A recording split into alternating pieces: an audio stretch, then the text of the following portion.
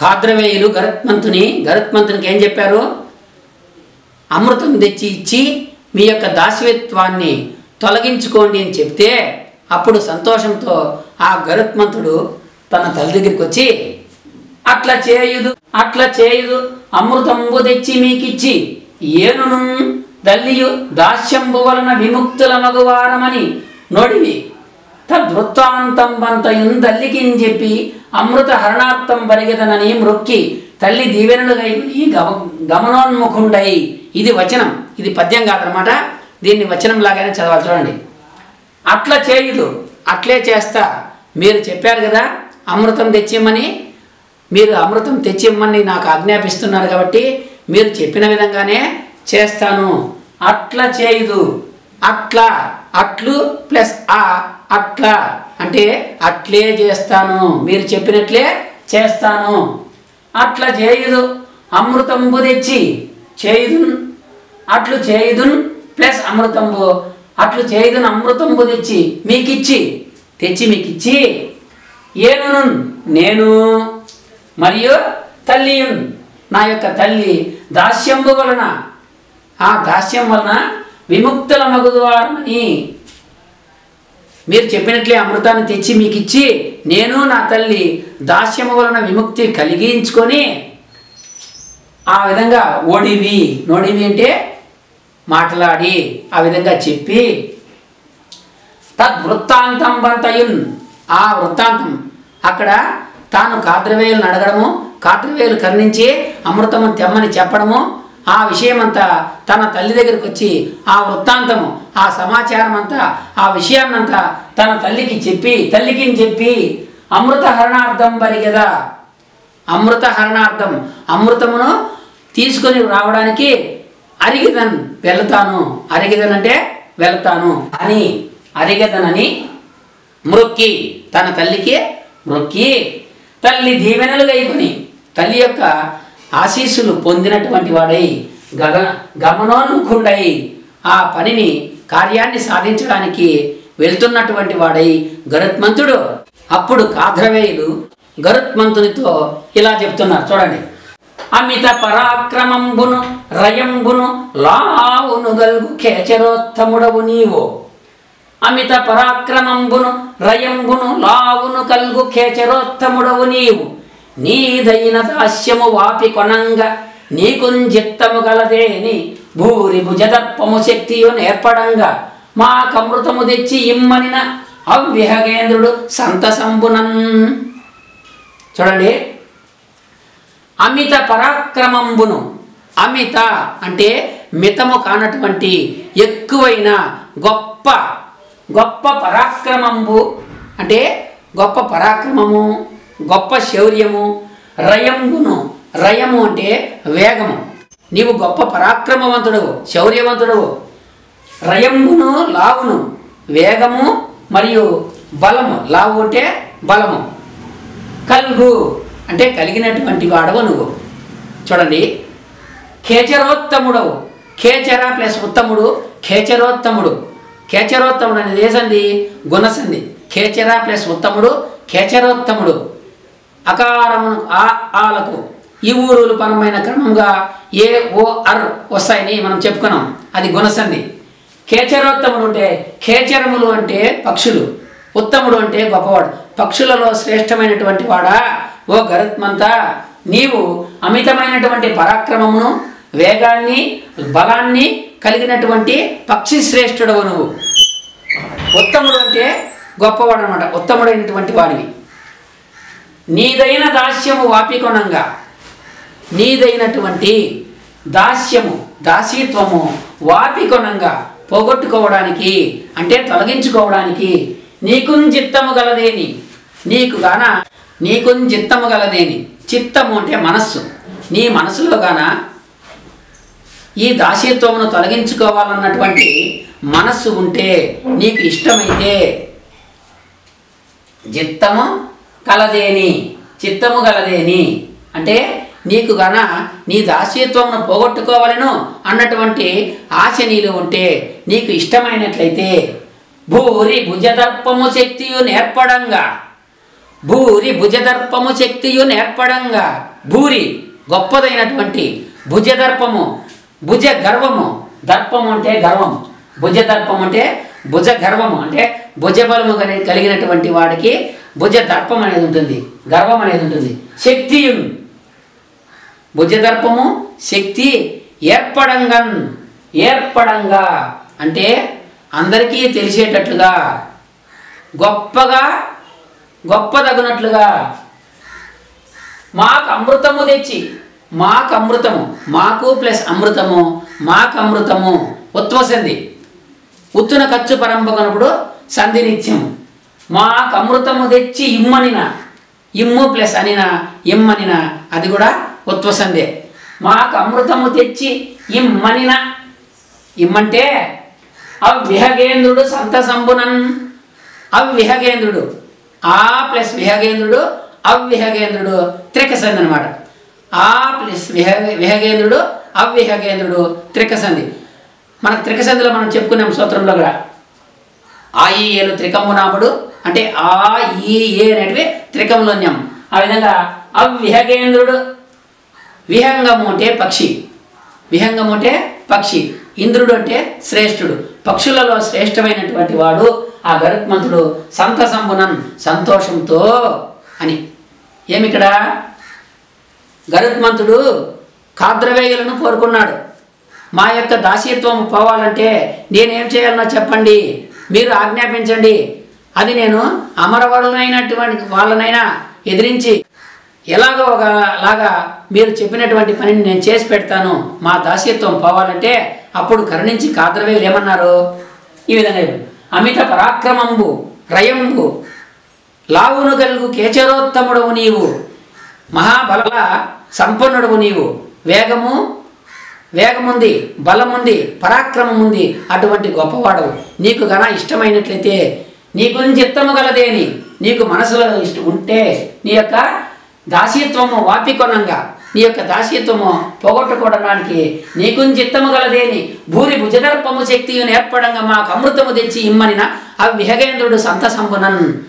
ఆ గరుత్మంతుడు సంతోషంతో, ఎందుకంటే వాళ్ళు చెప్పినారు అమృతం తెచ్చి ఇవ్వు నాయనా మాకు, నీ యొక్క దాస్యత్వం తొలగిపోతుంది అని చెప్పడం వలన, అబ్బా ఈ దెబ్బతో నేను అమృతం తెచ్చి ఇచ్చేస్తాను, మాకు ఆ యొక్క దాస్యత్వం తొలగిపోతుంది అన్నటువంటి ఆనందంతో. చూడండి ఈ పద్యము మత్తేబ పద్యపాదం అన్నమాట.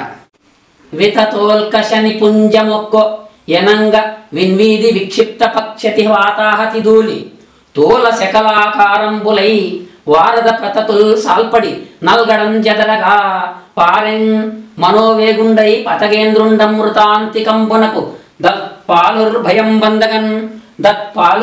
బందగన్. వితత అంటే ఏమంటే ఎక్కువ చేయబడినటువంటి, వితత అంటేమే ఎక్కువ చేయబడినటువంటి. వితత ప్లస్ ఉల్క, వితతోల్క, ఉల్కలు అంటే తోకచుక్కలు, తోకచుక్కలు వచ్చేటప్పుడు చూడండి నిప్పులు గురుస్తూ వస్తుంటాయి అన్నమాట. ఆ విధంగా ఎక్కువ చేయబడినటువంటి ఉల్కల యొక్క అగ్ని కణముల యొక్క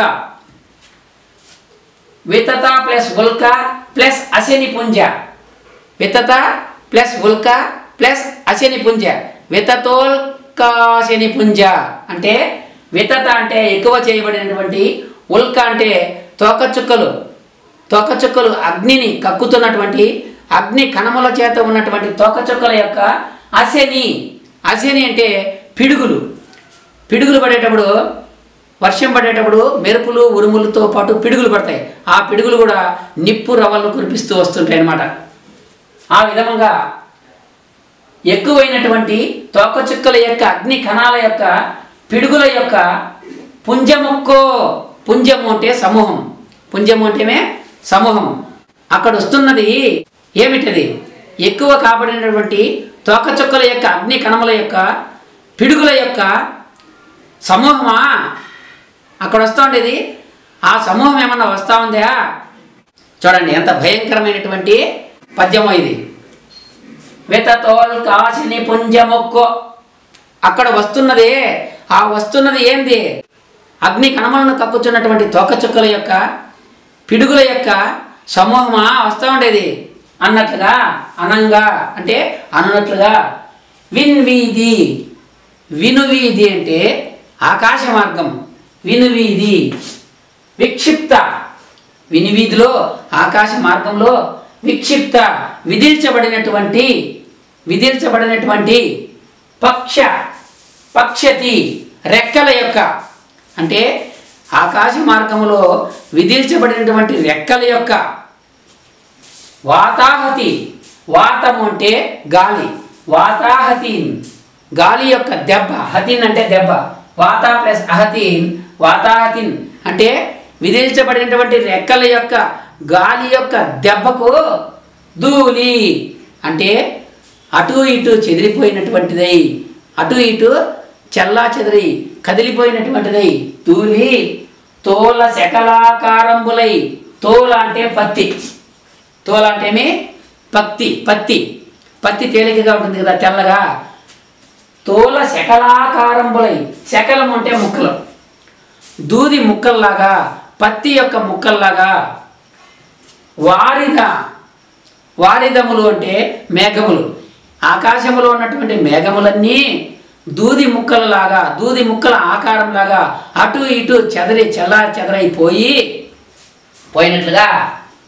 ప్రతతులు, వారిద ప్రతతులు అంటే మేఘముల యొక్క సమూహాలన్నీ కూడా దూది పింజల్లాగా ఇటు అటు వెళ్ళిపోతుంటే, సాల్పడి అంటే వరుస బట్టి ఒకదాని వెనకంటే ఇంకొకటి వరుస బట్టి ఈ మేఘాలన్నీ దూది పింజల్లాగా ఎట్లా చెల్లా చెదరై వెళ్తూ ఉంటే, నల్గడలను చెదరగా నాలుగు వైపులా అట్లు ఇట్లు చెదిరిపోతుంటే, మనోవేగుండై మనస్సు ఎంత వేగంగా వెళుతుందో అంతటి వేగము కలిగినటువంటి వాడై, ఎవరు? గరుత్మంతుడు. మనోవేగుండై పతగేంద్రుండు, పతగ ప్లస్ ఇంద్ర, పతగేంద్ర. పతగం అంటే పక్షి, పక్షులకు ప్రభు అయినటువంటి వాడు గరుత్మంతుడు. పతగేంద్రుడు, ఇంద్రుడు అంటే ప్రభువు, పక్షులకు ప్రభువు గరుత్మంతుడు.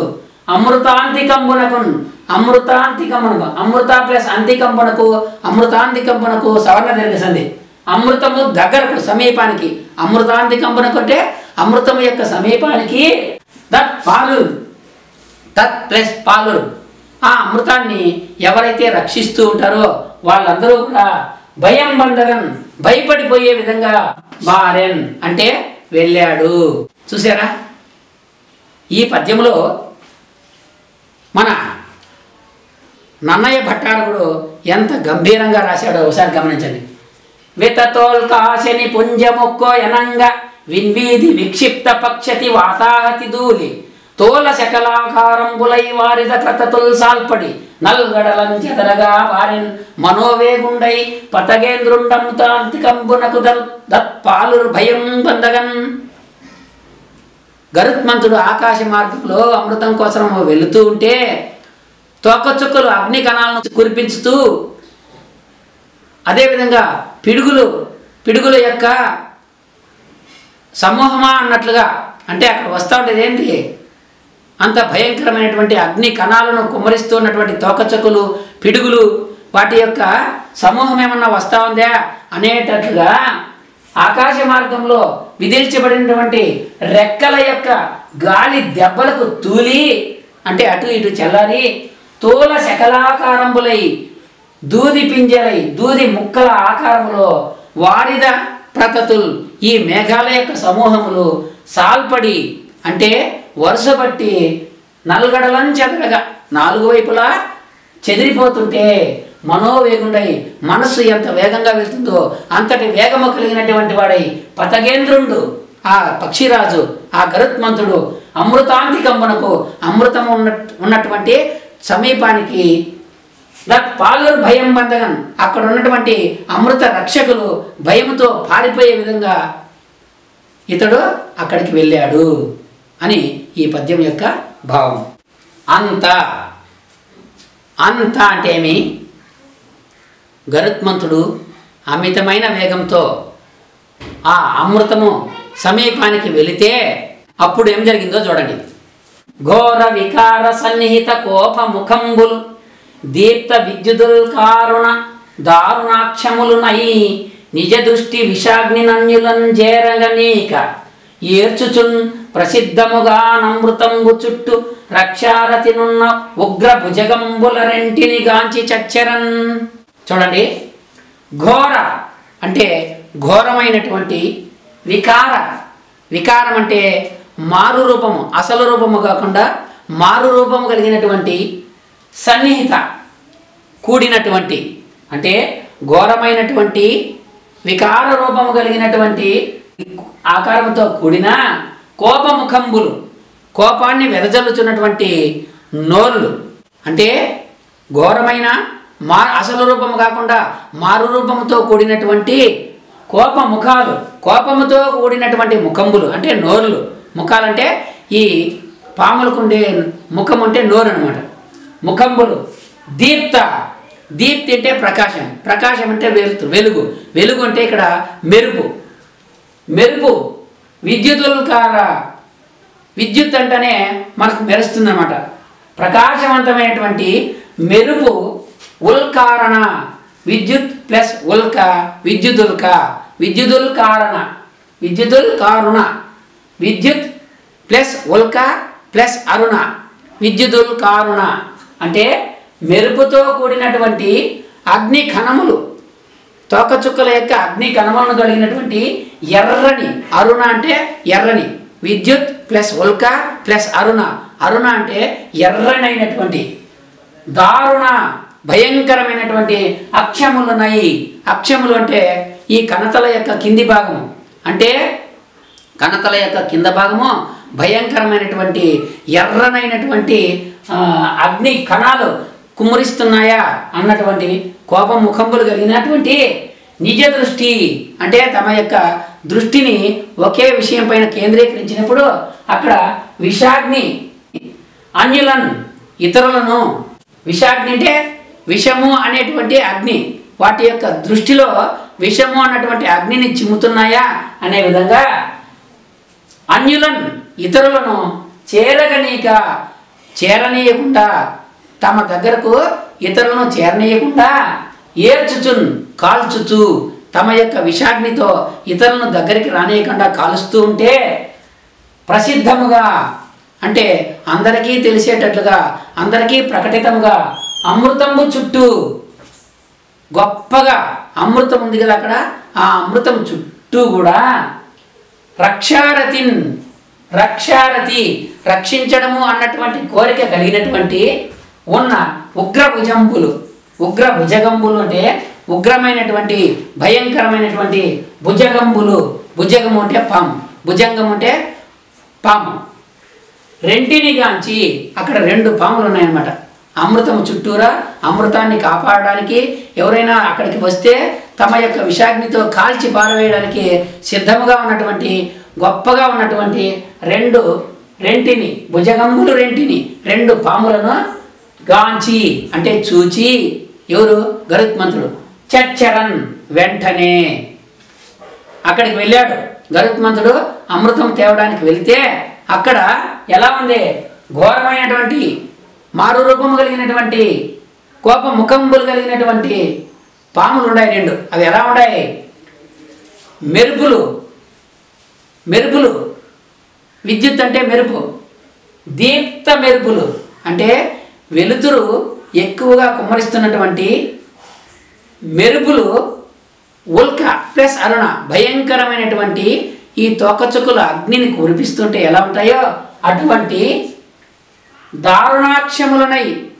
భయంకరమైనటువంటి కణతల కింది భాగము కలిగినటువంటి నిజ దృష్టి విషాగ్ని, నిజమైనటువంటి తమ యొక్క దృష్టి చేత విషాన్ని గుమ్మరిస్తూ అన్యులను ఇతరులను సమీపానికి చేరకుండా కాల్చుచు ఏర్చుచునంటే అన్యులను చేరగనీక ఇతరులను చేరకుండా ఏర్చుచున్ కాల్చుచు ప్రసిద్ధముగా అంటే ప్రకటితముగా గొప్పగా అందరికీ తెలిసే విధంగా అమృతము చుట్టూ, ఆ అమృతము చుట్టూరా రక్షారతిన్ రక్షించేదానికి, రక్షించడము అన్నటువంటి కోరిక ఉన్నటువంటి ఉగ్ర భుజగంబులు భయంకరమైనటువంటి పాములను రెంటిని గాంచి, రెండింటిని చూచి చచ్చరన్ వెంటనే. అప్పుడు ఏం చేసినాడంటే ఎవరు? గరుత్మంతుడు భయంకరమైనటువంటి రెండు పాములు చుట్టూ కాపాడుతూ వస్తున్నటువంటి అమృతానికి దగ్గరగా వెళ్ళినటువంటి గరుత్మంతుడు ఏం చేశాడంటే చూడండి, ఇది వచనం అన్నమాట. అయ్యురగంబులు తన పక్ష రజోవృష్టి నందంబులం చేసి వాని శిరంబులు ద్రొక్కి పరాక్రమం వెసంగా అమృతంబుగొని గరుడుండు గగనంబున కెగసి ఉరగల వద్దకు వచ్చి మరకత హరితంబైన కుశాస్థరణంబున అమృత కలశంబు నిలిపి ఉరగంగులకు చూపి ఇట్లనియే. ఇక్కడ చూడండి, అయ్యురగంబులన్ ఆ ప్లస్ ఉరగములు అయ్యురగములు అయ్యురగంబులన్ ఆ పాములను, ఉరగం అంటే పాము కదా, ఆ ప్లస్ ఉరగంబులు అయ్యురగంబులు ఆ పాములను తన యొక్క అంటే గరుత్మంతుని యొక్క పక్ష రజోవృష్టిన్, పక్ష అంటే రెక్కల యొక్క, రజోవృష్టిన్ రజ ప్లస్ వృష్టి, రజోవృష్టి అంటే రెక్కల వలన లేచినటువంటి దుమ్ముతో, రెక్కల వలన లేచినటువంటి ధూళితో అందంబులం చేసి, అందంబులు అంటే గుడ్డి వాటిని, అంధుడు అంటే గుడ్డివాడు, అందంబులం చేసి గరుత్మంతుడు తన యొక్క రెక్కల యొక్క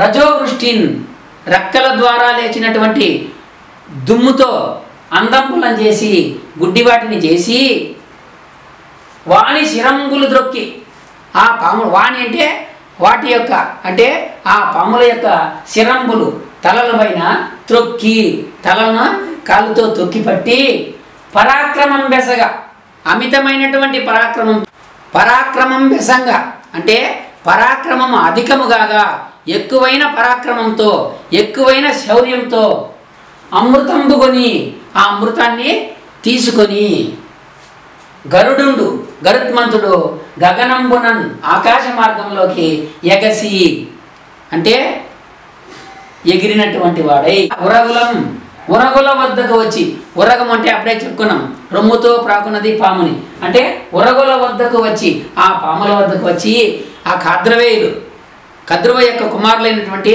కర్కోటకుడు మొదలైన పాముల వద్దకు వచ్చి మరకత హరితంబైన కుశాస్థరణంబునన్ అమృత కలశంబు నిలిపి, మరకత హరితంబైన, మరకతము మొదలైనటువంటి మాణిక్యాలు ఉంటాయి కదా, నవరత్నాలు ఉన్నాయి కదా, వజ్ర వైడూర్య గోమేధిక పుష్యరాగ కెంపు పచ్చ ఇవన్నీ, ఈ నవరత్నాలలో మరకతం అనేది కూడా ఒక మణి. మరకత హరితంబైన అంటే మరకతము లాంటి మణి వంటి కుశాస్థరణ, కుశ ప్లస్ అస్తరణంబున అంటే కుశ అంటే దర్భలతో కూడినటువంటి పరుపు పైన, దర్భలతో కూడినటువంటి పరుపు, కుశ అంటే దర్భలు, అస్తరణంబులు అంటే పరుపు, కుశాస్తరణంబున అమృత కలశంబు అమృతము యొక్క కుండ, అమృతముతో కూడినటువంటి కుండ నిలిపి ఆ పరుపు పైన పెట్టి ఉరగులకు చూపి, ఆ పాములకు చూపి, ఆ కద్రవేలకు చూపి ఇట్లనియే ఈ విధంగా చెప్తున్నాడు గరుత్మంతుడు.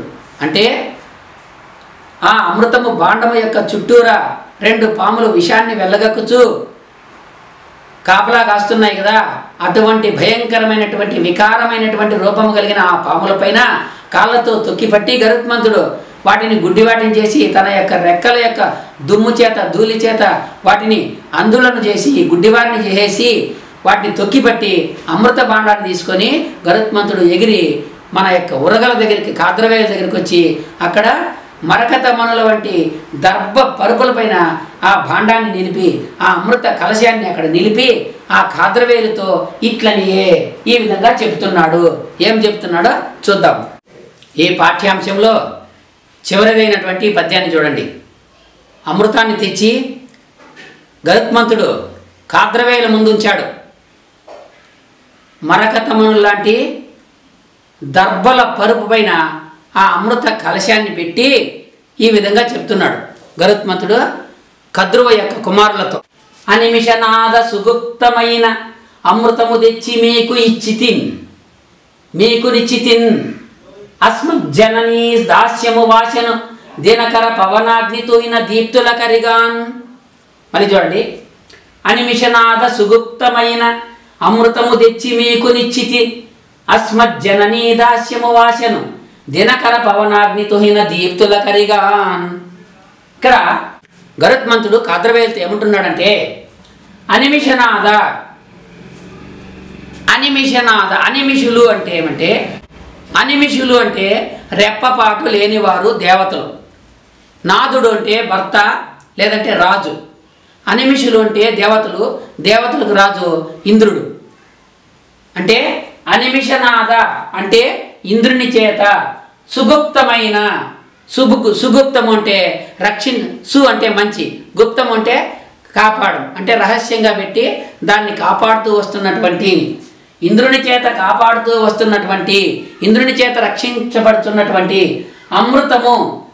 అమృతాన్ని తెచ్చి మీకు నిచ్చితిన్, మీకు తెచ్చి ఇచ్చినాను. ఇక్కడ పెట్టాను చూడండి, మీకోసమే తెచ్చాను. ఇది తెచ్చితిన్ మీకు నిచ్చితిన్ ప్లస్ అస్మజ్జనని, తెచ్చితిన్ ఇచ్చితిన్ ప్లస్ అస్మజ్జనని, అస్మత్ ప్లస్ జనని, నా యొక్క జనని తల్లి, జనని తల్లి, దాస్యము నా తల్లి వినత యొక్క దాస్యము వాసను, నా తల్లి యొక్క నా యొక్క దాస్యమంతా వాసను తొలగిపోయెను. ఎట్లా తొలగిపోయింది? దినకర పవనాగ్నితో హిన దీప్తుల కరిగా.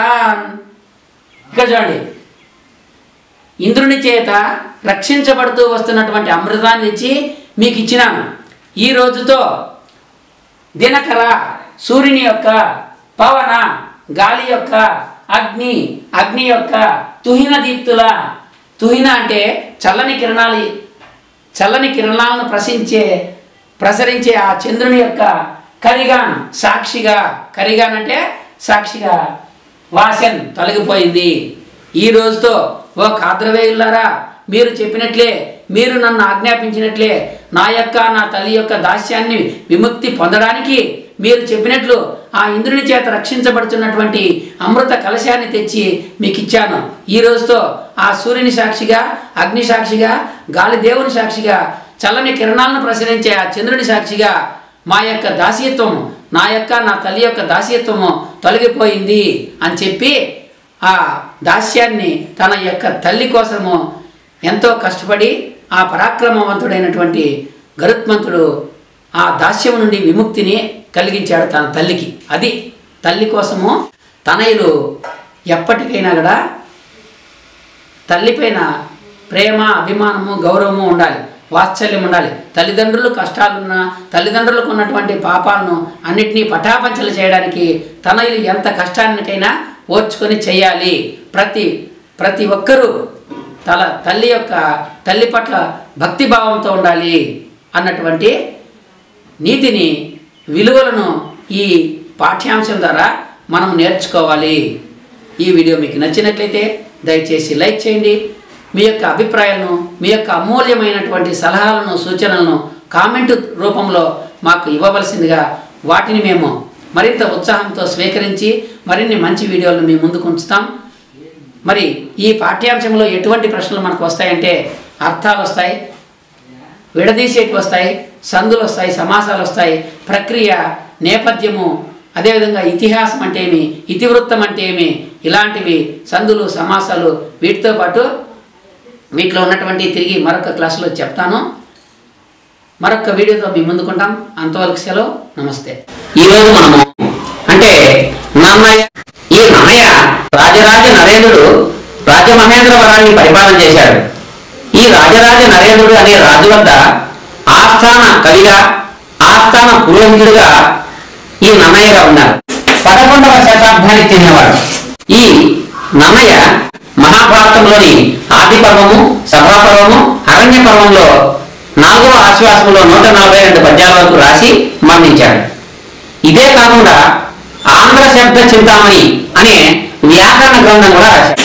ఆంధ్ర శబ్ద చింతామణి ఇది ప్రఖ్యాత వ్యాకరణ గ్రంథం అన్నమాట.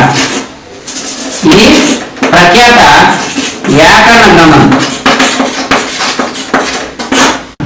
ఇతని యొక్క ఇతర రచనలు చాముండికా విలాసము, ఇంద్ర విజయం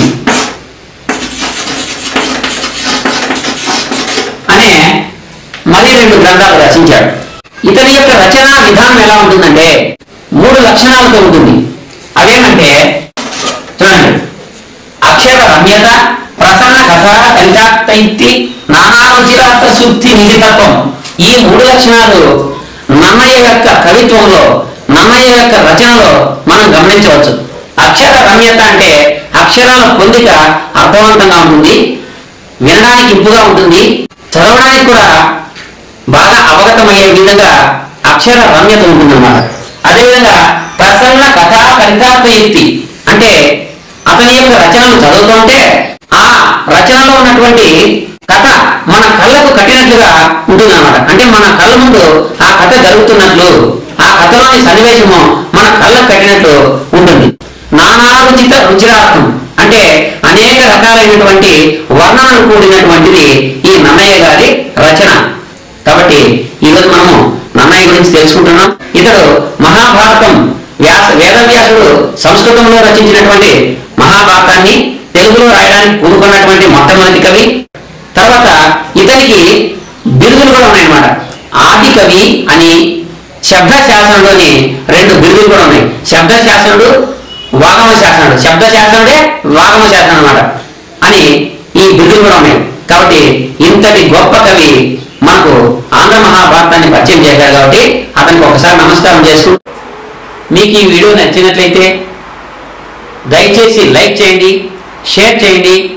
అలాగే మరిన్ని వీడియోల కొరకు మా ఛానల్ను ఇంతవరకు సబ్స్క్రైబ్ చేసుకున్నట్లయితే దయచేసి సబ్స్క్రైబ్ చేసుకోవాల్సిందిగా కోరుతూ మరొక వీడియోతో మళ్ళీ కలుసుకుందాం. అంతవరకు సెలవు. నమస్తే.